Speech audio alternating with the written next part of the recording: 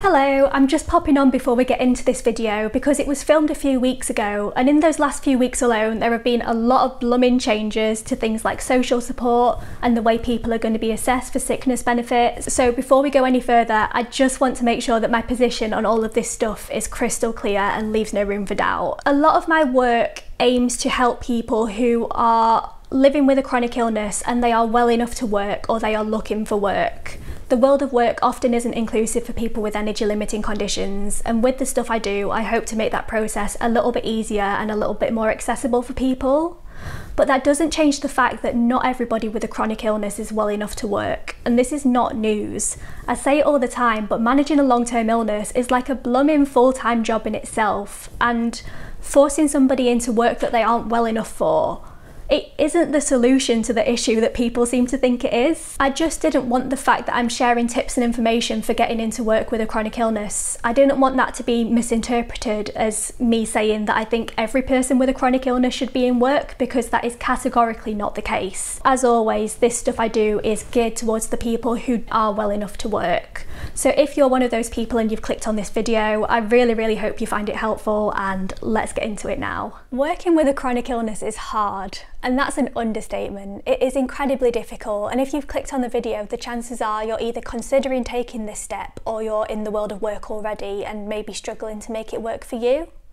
And I just thought with this video I would answer some of the most frequently asked questions. I collected these over on Instagram, and just try and share a bit of my knowledge, on the one hand as somebody who's very much been through that process themselves and understands the difficulties of it, but also as somebody who now works in that sphere and has a better understanding of how you can advocate for yourself and what kind of support you might be entitled to as well. The world of work isn't designed for disabled bodies in general, especially those that are more unpredictable on a day-to-day basis.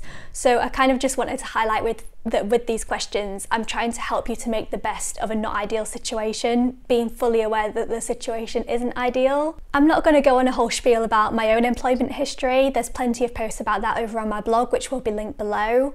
There might be, by the time this goes up, a blog post that collates everything I've written on this topic, all the different sources and all the different websites, so I will try and flag if that's ready to go. But although I now work freelance, I'm now self-employed, I spent 3 years in employment at the start of my career, and with this video I'm just going to focus on employment, because we can talk more about freelance life and self-employment another time. So the first category is work right for me? How to tell if work is right for you or sustainable with ME. That's a really difficult one, especially if you're around the mild moderate mark of ME. ME is the condition I personally have, so I understand that people with severe and very severe ME, work is off the cards for them. But when you're in that mild moderate range, it can be a bit more of a grey area. Now, I never like to advocate for unpaid work because I think people deserve to be paid for their skills. But if you're worrying or wondering whether work is going to be sustainable for you, I think my best advice would be to consider getting a small volunteering job to start with. That's quite a good way of testing what your capabilities are and how you cope and what the effects of post-exertional malaise are like, while not being in an environment where it's as crucial to commit to regular hours. Being in a voluntary job tends to be more flexible, there's a bit less pressure, and obviously you don't have to take the financial side into consideration. So just have a look at volunteering jobs that are out there near you and consider which of these might be accessible, and have a think about your hours and what kind of thing would work best for you. I do actually have a post about finding volunteering opportunities from home.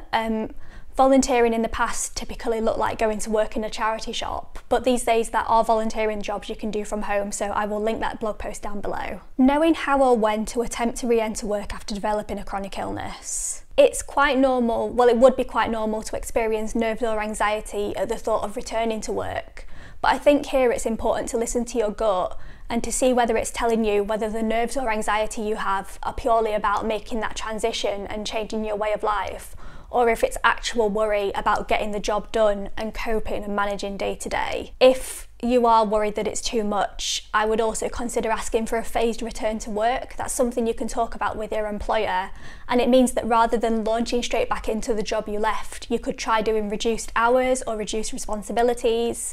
So I'd encourage you to have that conversation with your employer, and also to not be afraid of expressing those worries, because starting small and building back up is going to be much better for you in the longer term than just bulldozing straight in and having to leave again all over again, which I know people that has happened to. It's not an uncommon thing. Finding accessible jobs, this is where I get the most questions. This is where I've consistently had the most questions ever since I started blogging, and obviously it's a really key topic. So let's talk about how we can find a job that's going to be accessible for you. Where to search for accessible jobs. I've got a list for you.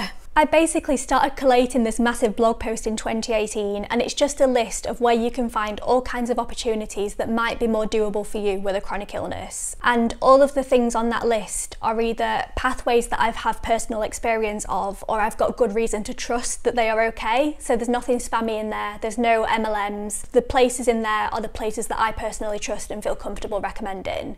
So rather than sit and go through all of these things one by one, I'm just going to leave that blog post link below, and then you can have a look through and click on anything that might be of interest to you. It's funny, I put that blog post together way before the first lockdown, when working from home was so difficult to find. So obviously it might be the case that there are things out there now that aren't on that list, but those are the things that, if nothing else, can serve as a useful starting point. What should I look for in job adverts to know if the job has flexible hours or is remote? If you're looking on a central job site, you can filter by things like just show me remote jobs, just show me part-time jobs. That's not to say that they're automatically going to be suitable for you, but it is going to present the ones that the recruiter have actively keyed those words into, so that's a good place to start.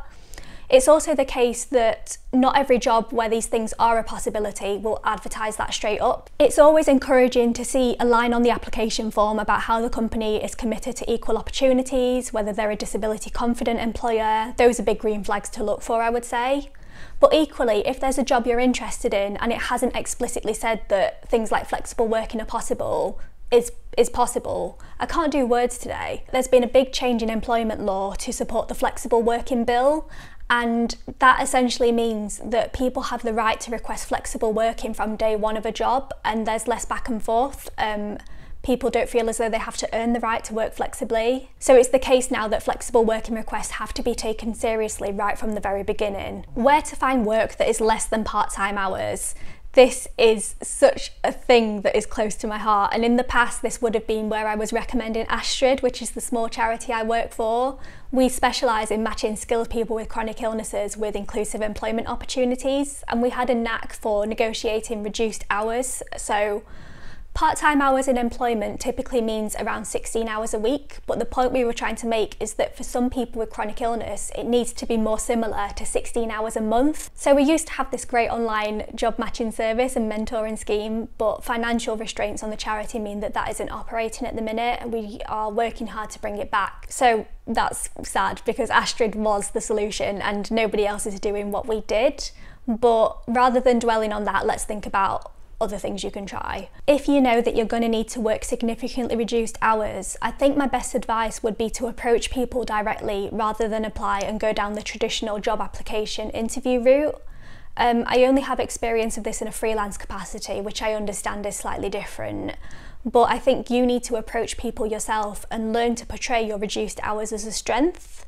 Now that might seem a bit counterintuitive, but to give you an example, I usually work in the charity sector, and the fact that I offer reduced hours means that I am a great choice for smaller charities who might not have the budget to employ somebody to do their comms full time. So it's kind of solving two problems. I've got a reduced hours work, and they are getting the skills of a qualified person who isn't going to cost them as much to keep on their books. And obviously that's going to differ by sector and what you're interested in, but I think consider how you can portray your reduced hours as a strength. And I know that's not easy because we're so often gaslit and made to feel as though we're less, especially in the world of work. But think about how you can particularly appeal to that person who you're talking to, and how you can really advertise that reduced hours will be a great thing for them as well. How to find reduced hours work when you're fresh out of uni and have no work experience yet. Oh, that's a really tough one. My thoughts are with you. My experience was kind of the same with that one, although I did have the advantage of I had some work experience and qualifications pre-disability when I was younger, so maybe that gave me a slight leg up. My best advice here would be to consider looking for internships, ideally paid internships. That means that you can gain experience and you can earn an income at the same time, and you can get the references you need for future work. but you can also learn. You can learn so much from an internship if you find the right one. So I think that might be the stepping stone between graduating and entering the world of work. So again, I wouldn't be afraid to approach people in the relevant sector who you think might benefit from an intern. Even if an internship, similar to the previous question, even if they don't advertise that they're remote working or reduced hours, it doesn't mean that you can't request this further down the line. Other useful organisations you can contact in the disability sphere, Even Break, Snowden Trust, Scope, all offer career support, especially for people in that weird middle ground. If finding an internship is a struggle or doesn't feel doable for you, I think the next best suggestion would be to look for a mentor in your chosen field. It might just be somebody you follow online or you're connected to on LinkedIn, and think about whether they might benefit from a virtual assistant, because that could be a great role for somebody with a chronic illness who's looking to build up their skills and experience. And again, it's all about how you sell yourself to that person. So it's not about going in and saying, I have a chronic illness, I'm struggling to find a job, can you give me one? It's not that. It's more, hey, I have a chronic illness, I'm really keen to learn more about you and your work. Here are the skills I can offer, and the fact I'm doing reduced hours means that I wouldn't expect a full-time salaried pay. So just think about how you can present yourself as something that would be great for them as well as it being great for you. Now we're going to move on to disclosing your disability, and the first question is, how do you initiate a conversation with a prospective employer about your condition? This is something that I agonised over. I tried to research when the right time was to disclose your condition, and from all of that research I can conclude that there is no single right time to disclose your disability. It's going to depend on your personal circumstances, and it's also going to depend on the specific context of the job you're applying for at that time. I think gut instinct is key here. Sometimes it can be helpful to see where it comes up naturally, whether that's either in the job application stage, a personal statement, or even at the interview stage when you're talking to somebody face to face. I will say, if your condition affects you profoundly, for example, my ME isn't something I can hide, it affects every minute of my waking day, so it isn't something that I can easily conceal. If you can relate to that, I do think it's important to be as upfront about it as early as it feels comfortable to do so, because if that is going to be an issue, I would personally rather know that early on so that you're not wasting your valuable time and energy going through an application process for a job that isn't going to be doable for you. But in the same breath, if it doesn't feel as essential to disclose your disability, it's important to remember that you are never obliged to share information about your health status that you're uncomfortable doing so. But if your disability affects you profoundly, I personally think it is worthwhile to do so. That's actually something else that we're trying to push through Astrid at the minute. We're trying to make sure that employers are equipped to have confident conversations about chronic illness, because often it's the environment that the employers and recruiters foster that can make people feel more or less comfortable in that situation. So I do think there's a responsibility on the employers to create a comfortable environment too, and I think whether or not employers are willing to do that is a good indication of what it would be like to work for that particular organisation. Advice on bringing up your disability during a job application or interview, particularly if it's invisible. This is one of the things that I think is important to think about before you go into that situation. I think you need to sit down in advance and put some time aside to think about the ways that your disability makes you more employable. And you might not think that they exist, but trust me, they do. Even if you have a fluctuating chronic illness that makes you really poorly, there are all kinds of transferable skills that come from your lived experience that actually make you a really desirable candidate to employers. We did a whole video about that, so I'm going to link that below if you're in need of a bit of inspiration. Some of the stuff, you can feel free to nick ideas from there basically. And the reason I say that is because when the time comes to disclose your disability, it might make you feel more comfortable and empowered if you can couple that disclosure with some of the ways that it makes you a more desirable candidate, that it makes you more desirable to that organisation. So you're thinking about those keywords, you're hitting those key point scoring things in a job application, and you've also had the opportunity to introduce the fact that you're living with a long-term illness. And then it's up to you, it's up to the employer whether they want to pursue that conversation at that point in time. And it's also up to you whether you want to continue that conversation or leave it there for now.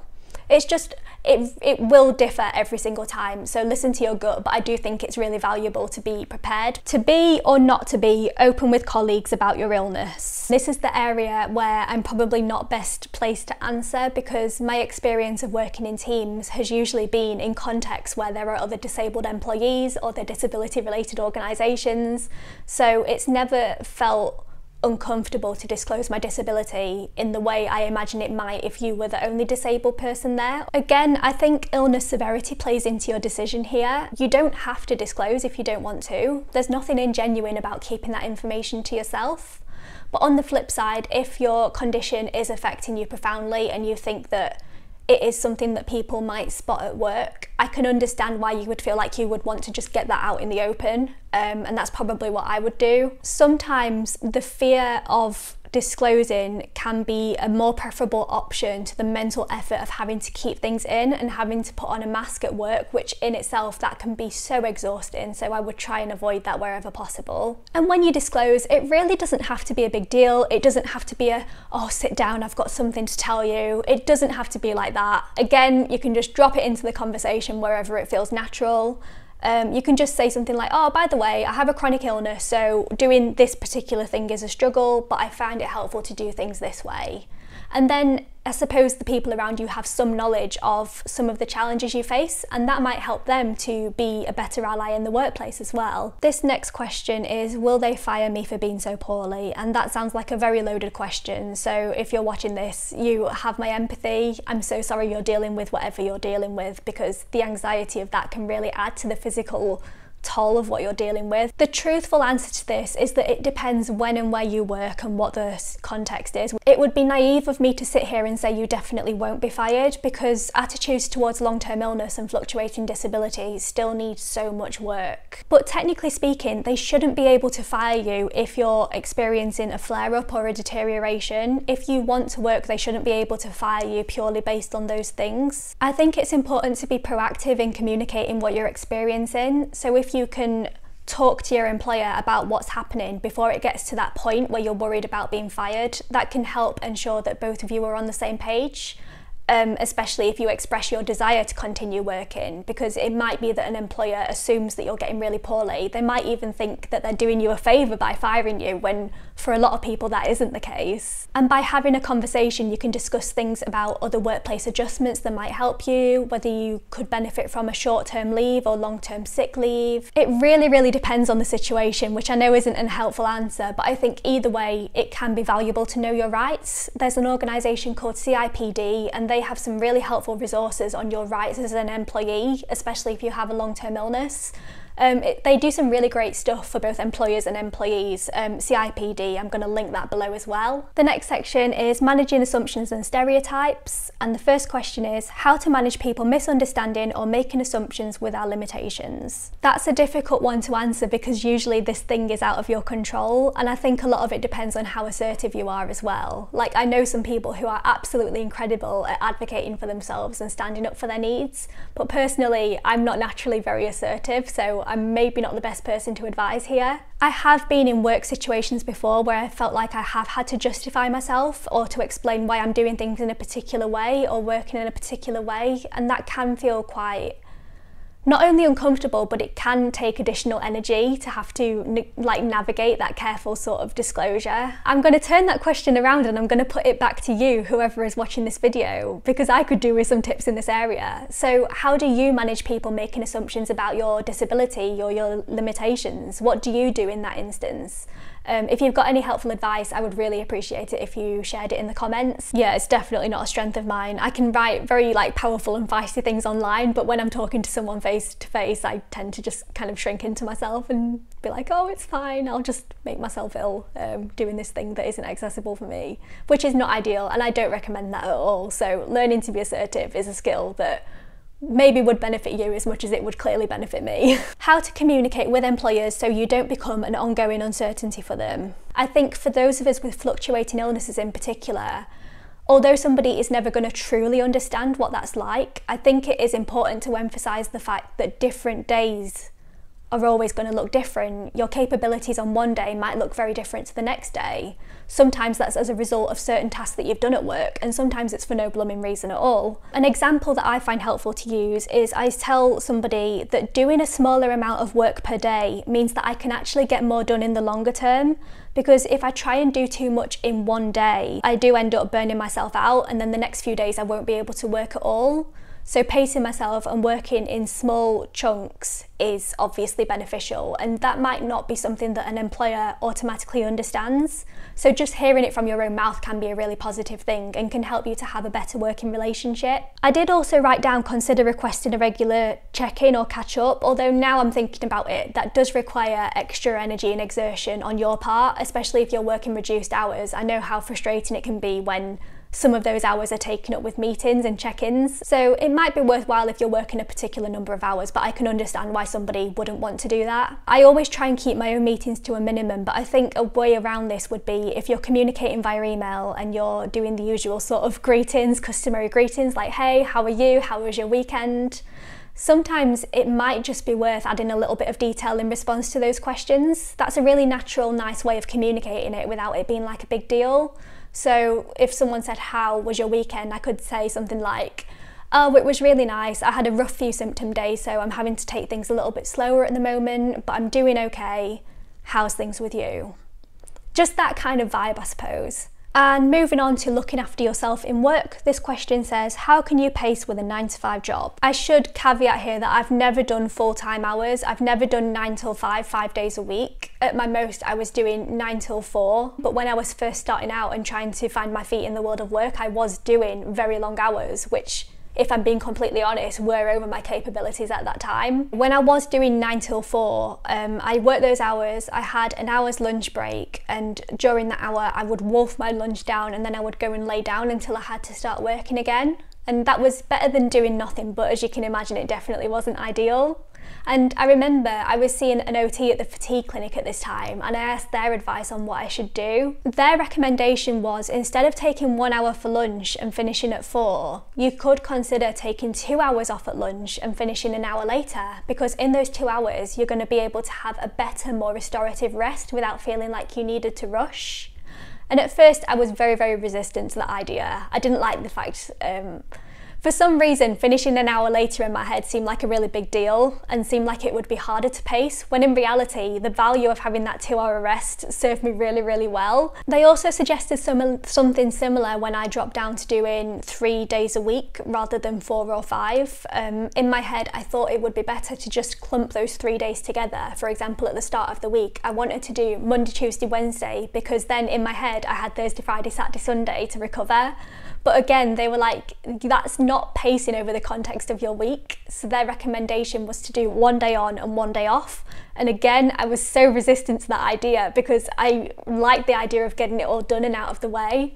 But once again, when I started doing it, I had to admit that it was a really smart decision. Believe it or not, the OTs know what they're talking about. It was just, yeah, it really made a positive difference. So think about how you might be able to space things out in a similar way. Even if you're working 9 till 5, if the ability to finish an hour later does work for you in the context of your broader life, it might be worth considering, whether that's having a 2 hour lunch break or having an additional hour's break spaced out in the day. Obviously, pacing is about resting before you get tired, and when you're in a working environment, it isn't always possible to rest before you get tired, but making those changes and adjustments meant that I could rest before I got as tired, and even that in itself can make a big difference. If working more flexible hours isn't possible for you, or it's not something your employer is willing to accommodate, even though it should be because it's a workplace adjustment, if for whatever reason that's not the case, it might be worth looking at the tasks that you do over your day and how you balance that. You might have preferred times that are better for doing deep work versus doing admin or meetings. Your pattern of symptoms throughout the day is very individual, so think about the tasks that feel easier at certain times of the day and try and schedule your workday around those things. Obviously, working from home can really take away the exertion of travelling or commuting or being in an office environment around lots of people. But again, if that's not possible and you do have to be in a physical workplace, a good adjustment to request is just having a quiet space where you can just go and just take breaks and take rest and reduce some of that sensory impact. How to work with different symptoms or abilities daily. Yeah, this is definitely one of the things I found most difficult about being in employment versus self-employment, and I know for a fact I'm not alone in that. We have research by Astrid that should be out by the time you watch this video, and that found that 89% of respondents with long-term conditions reported that fluctuating symptoms limited their ability to work. That was one of the main health-related barriers that people identified. As we've said, it can be valuable to communicate the fluctuating nature of your illness as early as possible and try your best to get employers and line managers to understand your lived experiences. Okay, this is what I was trying to explain in the last question. No matter what your work is, the chances are you're going to have tasks that are more high energy and tasks that are lower energy during your working day. I think just having the flexibility to tailor the tasks you do on a particular day can really help to accommodate the fluctuating nature of your symptoms. I always have a rough plan of my week and what I'm going to do every day, but if I wake up on a day and it's a particularly fatiguing day, for example, I much prefer to do work that is solitary, where I'm in my own unique little bubble and I don't have to communicate with other people. So on those days I will focus on doing a writing task rather than doing my emails or conversing with other people. Whereas if it's a less fatiguey day but it's a higher pain day, my personal preference is to take on more cognitive tasks. So things that require a bit more thinking, sometimes things that require discussion with other people, because I personally find that a good distraction. And again, that's going to be incredibly unique depending on your circumstances and the job that you're working. But even if you're in employment, I think it would be really worthwhile to have a conversation about whether you can have the flexibility to customise your working day depending on the symptoms you're having that day. I know that sometimes there are limitations on that when you're working towards particular goals or you're working collaboratively with other people. But the more flexibility you can have on that sense, and the more your employer trusts you to make good decisions, the better I think it will be alongside fluctuating symptoms. I just don't know if I've explained that as well as I could. I'm going to go away and think about that some more. But yeah, just don't be afraid to communicate the fact that some tasks suit you better during particular symptom moments than others. And having the flexibility to customise your day to accommodate those things, that in itself can be a workplace adjustment, so don't be afraid to ask for it. What to do if your boss keeps, quote unquote, forgetting to implement your agreed reasonable adjustments? Yeah, that's really, really tough. And a lot of employers don't realise that making sure that you're equipped and have the adjustments you need benefits everybody. If your organisation has a HR department, I would say this is for HR. I know that can feel quite intimidating and quite uncomfortable, but they are going to be the people who are best placed to help you, to highlight the adjustments you need, and perhaps just gently nudge the employer into a reminder of your rights. If there's no HR or that doesn't feel possible to you, there's a recent initiative that's called the Health Adjustment Passport. That might be quite helpful in this context actually. It's just a free document that you can get from the government website, and it gives you space to describe in depth your health situation and the things you need to thrive in work. And that becomes a document. It isn't sort of like certified for anybody. You can completely self-disclose. It doesn't have to be assessed. But it just means that you've got all the information about your health and the adjustments you need in one place. And that means that you can easily share this with new people, perhaps as you move on to new jobs or within new teams. And if you have got a document like that and your employer is not being as good as they should be, you can just, I don't know, send them a gentle reminder, just say, I just wanted to check that you had a copy of my health adjustment passport. I can't remember if I sent it, but here you are, and it explains all the adjustments I require. Maybe that'll be a bit more of a subtle way to deal with something that can be a really uncomfortable conversation. And again, lack of assertiveness does hold me back here, so I'd be interested to hear any of your own thoughts on that. And the final question I'm going to answer today is, access to work aren't supporting me in the way I need. Any advice? I am so sorry this is happening to you at the minute, because the truth of the matter is it's happening to me too. If you don't know, access to work is a government scheme that helps either you or your employers to cover the additional costs of working with a disability. So if there are specific adjustments that you require but they have a financial cost to them, access to work offers a pot of money that's going to provide you with what you need. And don't get me wrong, I am really grateful that something like that exists. It is obviously so needed. It is, however, very tricky to apply for, especially if you have a chronic illness or a less visible disability. It took me 3 years to finally get an award. My award just isn't quite right yet. I did have an advocate, but I didn't quite get what I needed, and there were also a lot of inconsistencies. So at this point in time, I am actually looking for an advocate to help me go back and challenge my award and do it all again. So that's going to be a load of fun and games. If you're in this similar boat right now, I would encourage you to look for an advocate, especially if you're struggling to apply for access to work. They have a much better idea of how the system works. And even if that advocate is a paid for system, I used a free one last time, but where I'm at now, I am considering paying somebody to help me do it properly, because if it's going to help you get the things that you really, really need to thrive in work and to make work more comfortable for you, there are so many positive implications for that. So if you do have the means to pay for it, I wouldn't rule it out.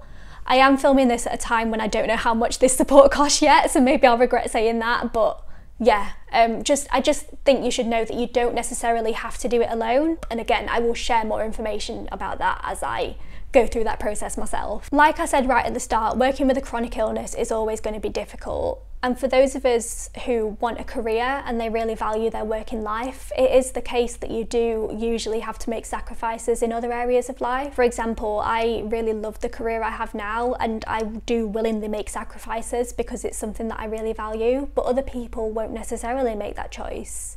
Other people might want to work and they might want to help contribute to paying the bills, but they don't necessarily want a career. They might just want a little part-time job that's easy and leaves them lots of energy left over to make the most of life as a whole. It can be tempting to compare yourself with other people with the same chronic illness who are working in particular ways, but it's not always helpful to do that. I think it's really important to look inwardly, think about what you would like out of a job, what adjustments you would need, and what steps you can take to help you get there. The other thing I wish I'd known at the beginning is that it does get easier. When you start in a job, it did for me, it absolutely floored me. I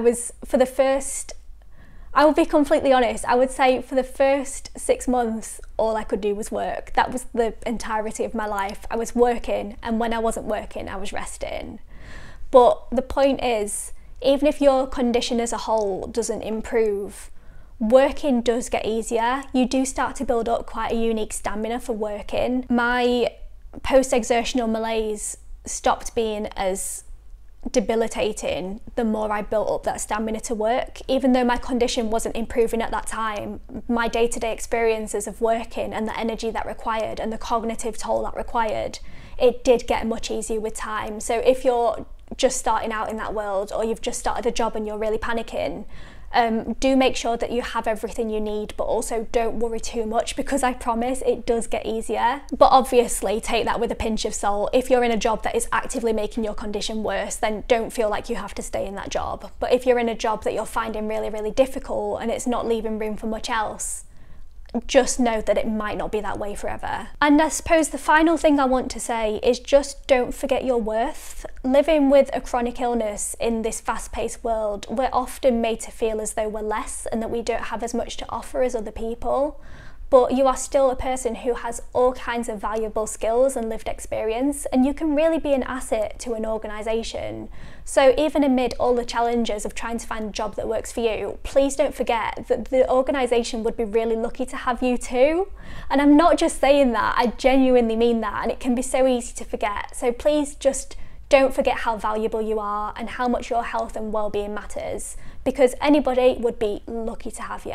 Oh, that was a lot of talking. I'm going to go and have a rest now, but I really appreciate you watching. Thank you for being here. If you found this video helpful, I would really appreciate it if you subscribed. You can shop my books and ebooks on my website. I'd love it if you joined the community on Instagram. Thank you for watching. You can subscribe if you want, and I'll see you next time.